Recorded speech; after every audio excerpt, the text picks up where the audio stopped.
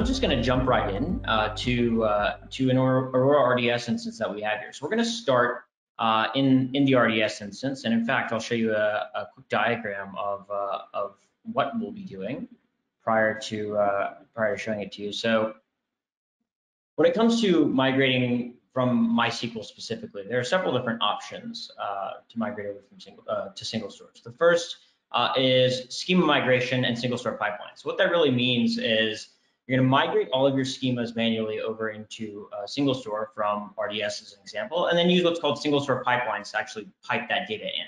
That's a great option to ensure that you have accuracy of making sure your shard keys and your sort keys, which we're going to discuss today, and your SingleStore schemas are accurate. And then you'll leverage SingleStore's greatest strengths in terms of getting parallel ingested pipelines into the database. So that's what you'll see today. So that's option number one. The other option is doing a MySQL dump. So if you're familiar with MySQL, you use MySQL today, you've probably done a MySQL dump before, which you'll essentially get all of your data definition language and then a bunch of insert statements on how to get that data into your new MySQL database. Given that we're MySQL wire protocol compliant, this is also a great option. Now there's some intricacies here, such as foreign keys, referential integrity constraints that may not align one-to-one, and then of course there are additional things that you'll add into your SingleStore schema, like shard keys and sort keys as mentioned. That may change if you do a MySQL dump.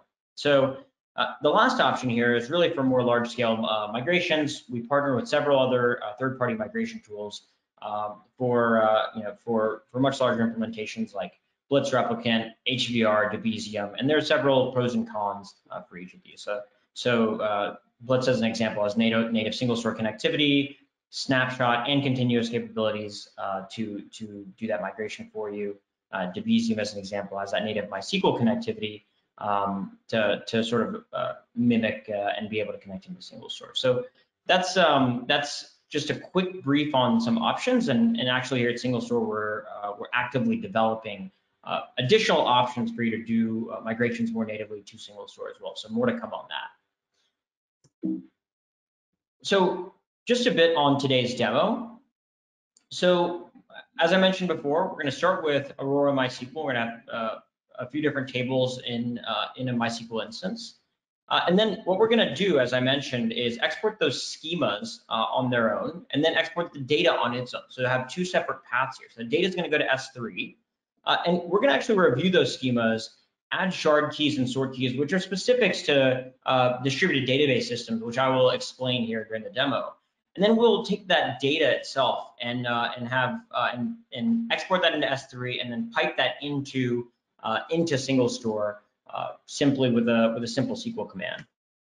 So we'll do that, and then we'll have the data in SingleStore, and then I'll showcase a few transactional queries, analytical queries, and even geospatial queries within SingleStore.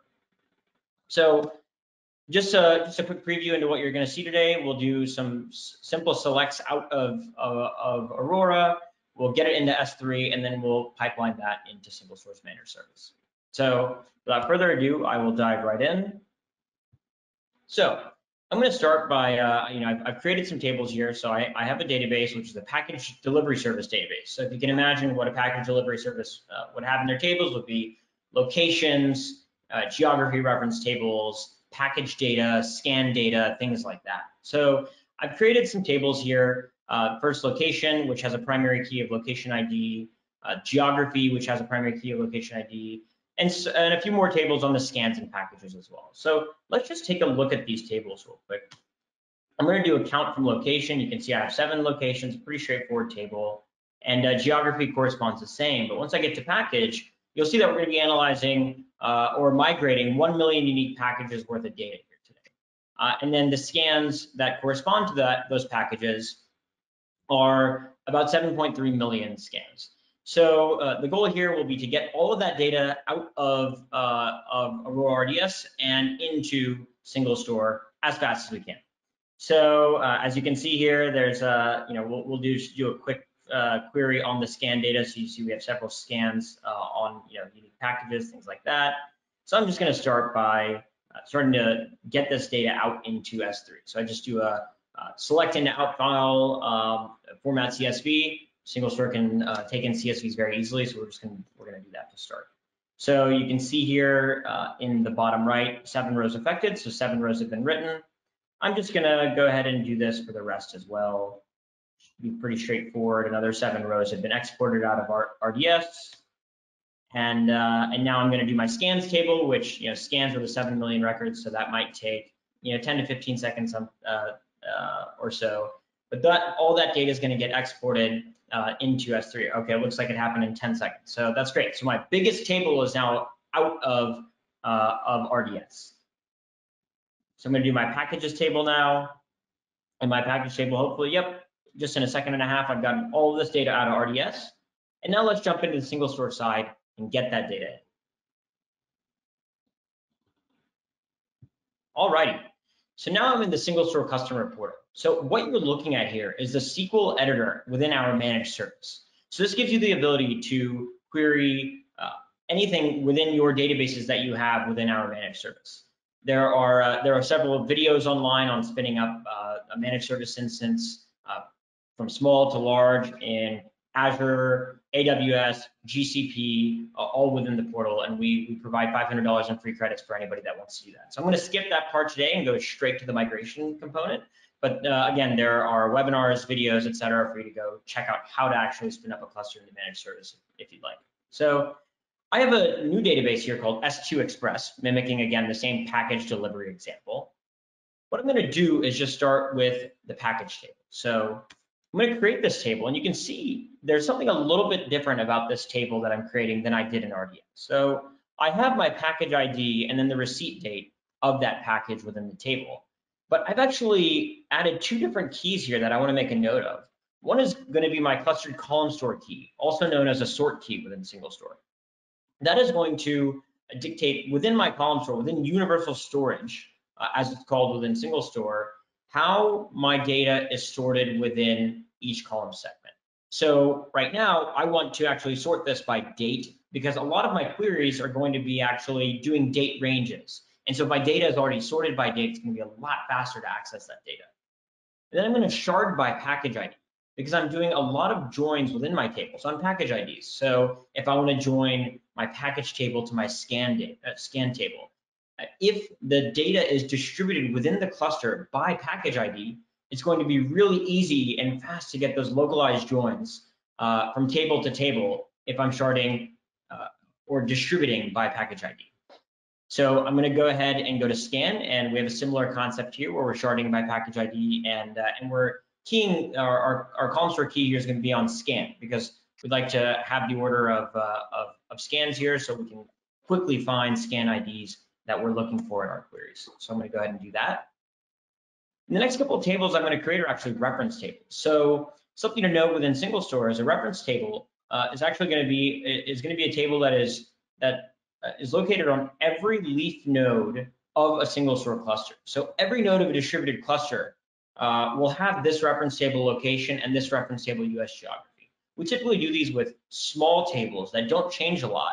So we can quickly do reference joins from table to table within SingleStore very fast. So I'm going to go ahead and create my reference table here and my reference table here. So now I've defined all of my schemas with SingleStore syntax, with SingleStore shard keys, sort keys. Again, MySQL syntax just with the shard keys and sort keys there. And I also have added some indexes as well. So you can see all the tables are created, and I can go to show tables, and I see all of my tables in S2 Express. So now what I'm going to do is go ahead and ingest data. So I'm going to create a pipeline here. You can see I've created a pipeline just by saying create pipeline to that S3 bucket where I dropped my data just a little while ago. That data was sitting in US East, and I'm dropping it into table location. So I'm essentially taking that same S3 file that I just brought out of Aurora and bringing it into SingleStore. So I've gone ahead and done that, and I'm going to do that for my geo table, for my package table, and you can see these pipelines are getting created very fast, and for my scan table. And now that I've done that, I'm going to hide my AWS credentials from you. So I've created all of my pipelines, and I can do a quick query into my information schema and and see all of these pipelines files that have been created. So what you'll see here is that I have 4 pipelines from 4 unique tables that I just have established. So now these pipelines are listening, ready to listen from all those files that I just put in S3 from Aurora. And it says unloaded here. So it shows me the file size that it's going to go grab from S3, but it's unloaded. So data is actually not in yet. What I'm going to do is just start with my scans table and test the pipeline out and make sure that that data is mapping appropriately. So it's just going to take 10 records and map them and see if that works out. So as you can see here, the first 10 records from my table have mapped out perfectly into the scans table, and this tells me I'm good to go with the migration. So I'm going to go ahead and start all of my pipelines from each of those S3 files now.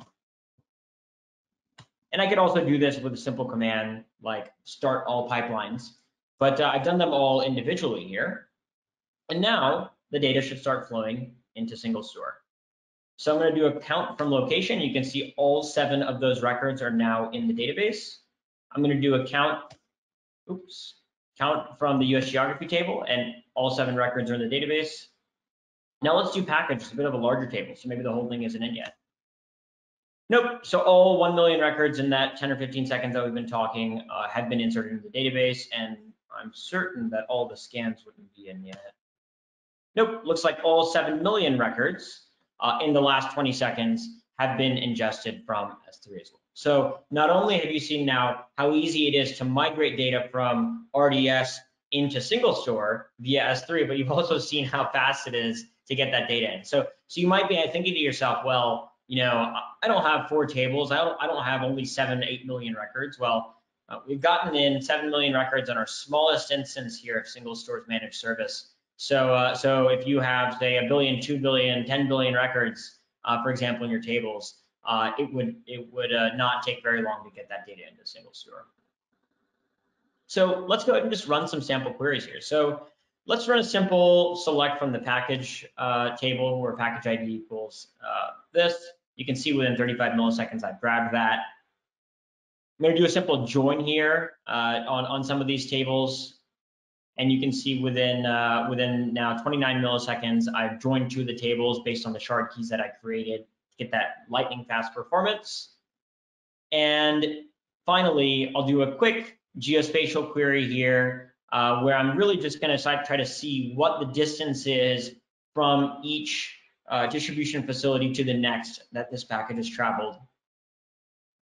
And I can go ahead and do that. You can see on my second run here, after we've gotten the plan of the query, with 24 milliseconds to get the entire scan log for that specific package. So this has been a quick demo on how you can take your tables from RDS MySQL, migrate them to SingleStore in under 20 minutes, and myself or my team would be more than happy to help you with that migration as well.